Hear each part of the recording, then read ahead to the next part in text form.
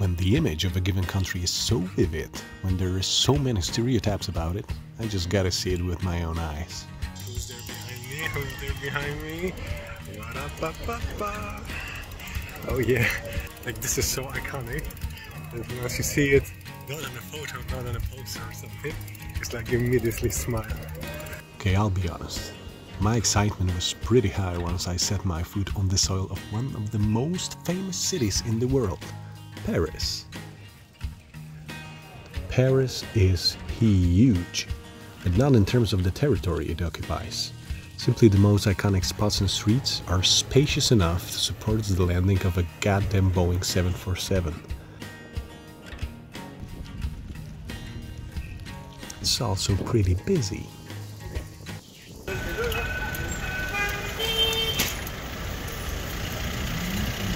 my god, this is savage.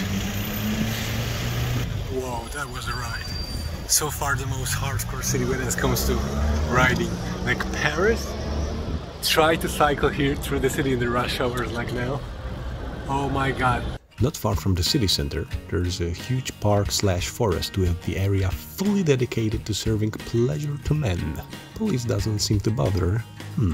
France has always been liberal when it comes to sex.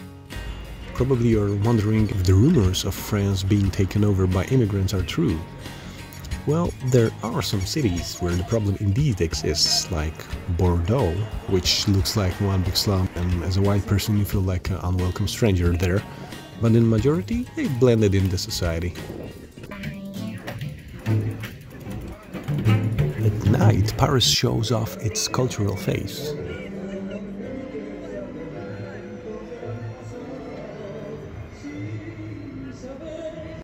I just have not been let into Louvre. Guards didn't want to let me in because they decided that my face cover is not valid. I argued with them on the technical aspect of a proper mask, which they clearly had no clue about. They treated me like a trash, so I found the nearest French supermarket, stole a pack of masks, put one on my face, entered the Louvre, and once I passed the malicious guard, I threw it away and put my own face cover. Do I have to mention that literally no one inside the Louvre had any problems with my masks whatsoever? But check out this place. It's a city, a mountain, and an island in the same time. To live in there, that must be extremely awesome. It's like one of the coolest cities in the world. Looks like a small kingdom. Under a high tide it gets fully cut off from the land.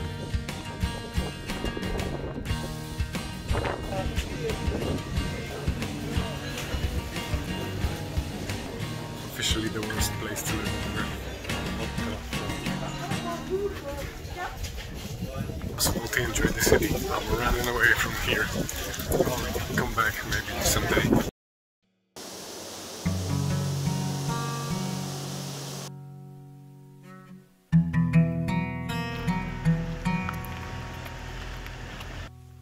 But typical tourist destinations won't let you experience the adventure. So I turned off the beaten track, obviously. The place I'm going to is on a wild private land, and you really have to get dirty to find it.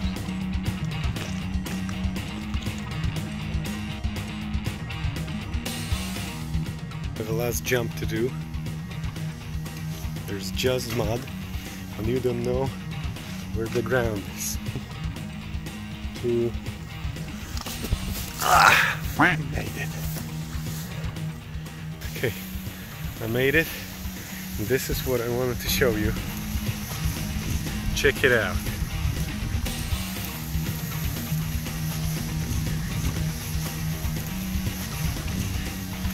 Whoa! Okay. Okay, so it's officially impossible to do by walking through the river. The mud gets deeper and deeper. Literally, the mud is so deep that it sucks you in like a quicksand. I made it to the house. It's possible. The current's not that bad. It's really bad around the house. One of the windows, I managed to open it. The first one. So the only thing I have to do is to put this phone somewhere. I don't want to put it inside the pocket to drown it. I managed to keep my head above the water, so maybe I'll put it in my mouth.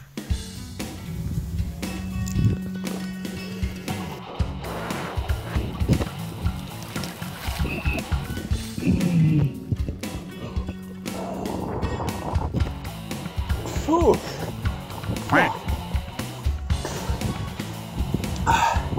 Very hard to make it without swallowing, and hard to breathe with holding your mouth.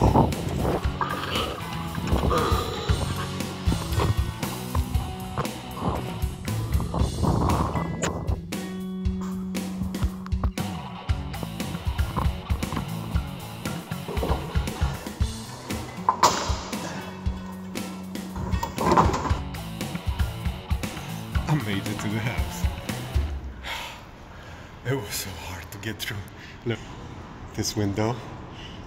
It rather looks more like not a regular house, but I don't know, some factory. I honestly don't know if this place wasn't made for purpose of drowning it, because I don't see what would it be. And I gotta admit that I was tricked. I read a story somewhere on the internet that some rich dude built a house nearby the Loire River, and this house was swallowed by the flood. I thought that it would be super interesting to see how Mother Nature deals with human creation, but once I saw it, I instantly searched the internet for verification, and it turned out that it's just an installation art. The building was built this way on purpose. Well, at least I can surely say that I'm one of the very few people that has ever been inside the house. Hooray, we got a rainbow! But actually, the news are pretty bad. I'm at the park Puy de Faux? Yeah, that's my pronunciation of it. And unluckily, the big show in the night that like have all these music, fountains and like it's a great show, amazing. Like I think that's maybe the best in the world right now. And due to coronavirus, the seats are cut by half, and I was not able to enter today. And the lady told me that it's like so many people want to watch it that it's basically booked 1 year before. But I really thought it's gonna be different, but you know, there is no fence that I can jump over. Okay, here tonight. Maybe I'll be able to get in, but there's so many people, so many guards. I gotta dress in black. Whew, believe me, to get there was a half-hour James Bond mission. This place is super heavily guarded. I don't have more footage of getting through the backstage because it was too dark, too risky, and I was in a rush, but it was crazy.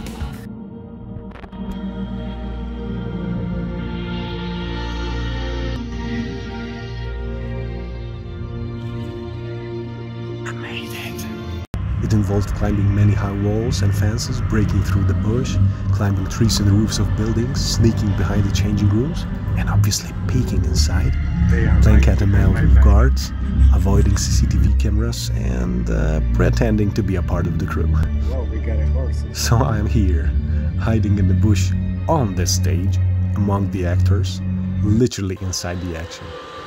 Lamps are flying. This is ridiculous.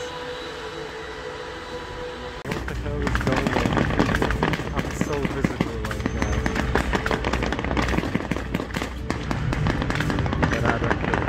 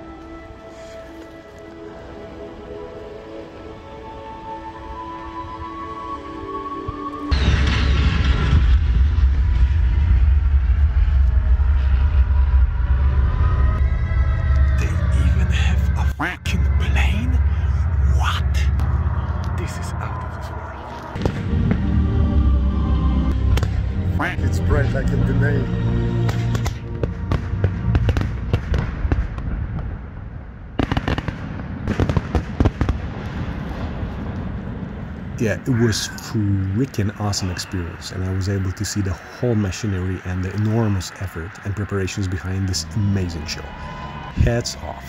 Okay, it's done. I gotta get out of here somehow. Wow, that was 10 out of 10. Epic. Epic. Absolutely epic.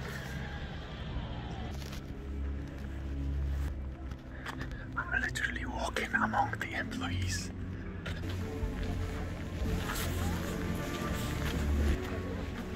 I don't know where I'm going to be going.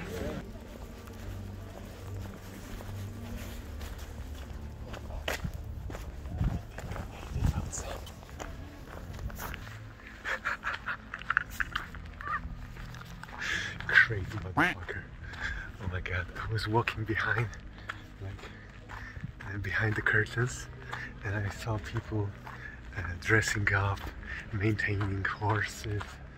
I was walking on the roofs of their cloakrooms. Plus, the show itself is just jaw-dropping, so anyone who's watching this, when you're in France next time, you have to visit Puy de Faux Park.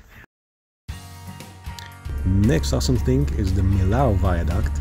You really can't get your eyes on it, so that you end up hitting the curb and busting your wheel. Morning, and luckily the garage nearby told me that they have a probably spare rim of the same size, and they're gonna switch it in 2 hours. Oh, that's what I was looking for. It appeared that someone has already crashed it. Okay, I managed to get a rim and tire seems to be okay.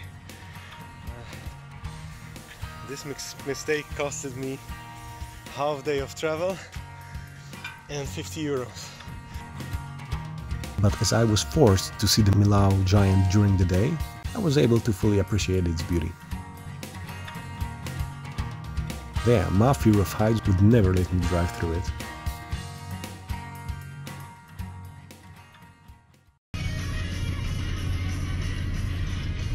Carry on! That's what I'm talking about! And we got to the famous French Riviera, Azure Coast, with its fancy-ass cities for bourgeoisie. You can hear the police in the background calling me. Pavement.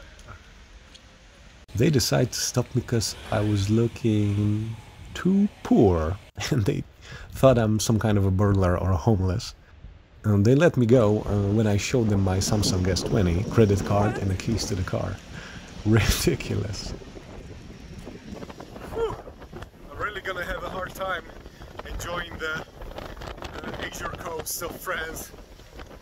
Damn it, it's grey as hell, windy, rainy, and the streets are empty. What the hell?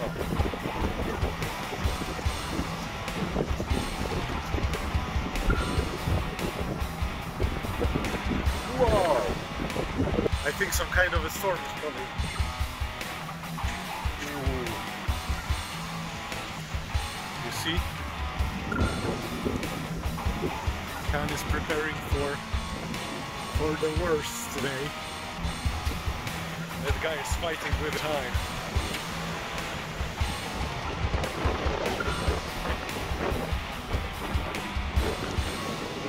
What a cost.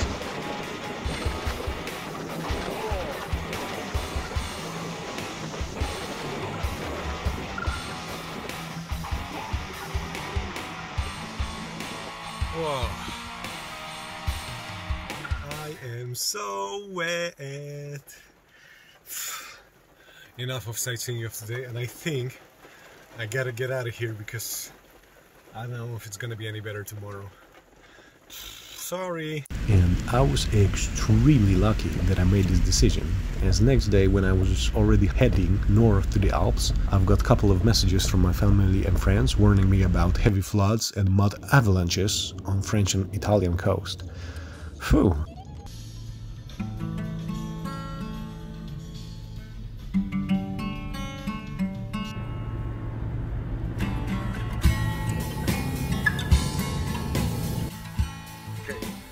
just arrived at the location of starting point of the trail, and I'll be going to certain place that I really want to show you, and I really want to get there. So far you don't see much, but I promise the view is going to be beautiful. The place we are going to is as usual off the trail and requires a bit of dangerous climb. I almost did not make it there. The path is not marked in any way, and at some point I reached the inclimbable wall. I didn't know where I am, and I even fly my drone to see if I'm going the right way, but it didn't help at all. Plus, the worst, my fear of heights triggered. And in the moment I decided to turn back, two guys emerged like from nowhere and showed me where to go. Wow, super cool! It's so amazing! Wow! Oh, it was like a gift from heaven. I see it! It's here! Super happy! Super happy! Wow, what a finish! Thank you, you showed me the path, I didn't know it's here. Thanks a lot. Wow.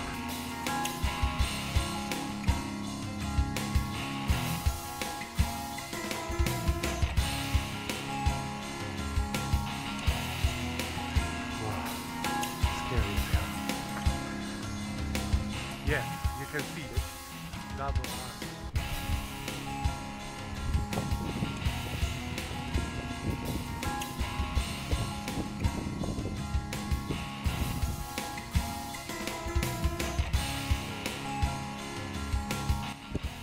Look, I was standing in there on this rock and I just made like 5 meters in here and the arc already disappeared.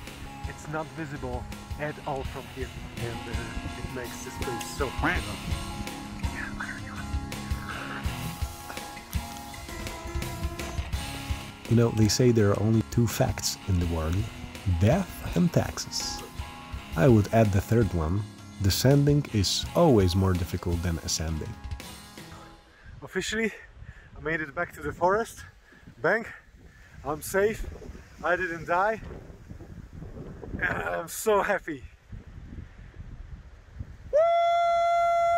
Woo-hoo!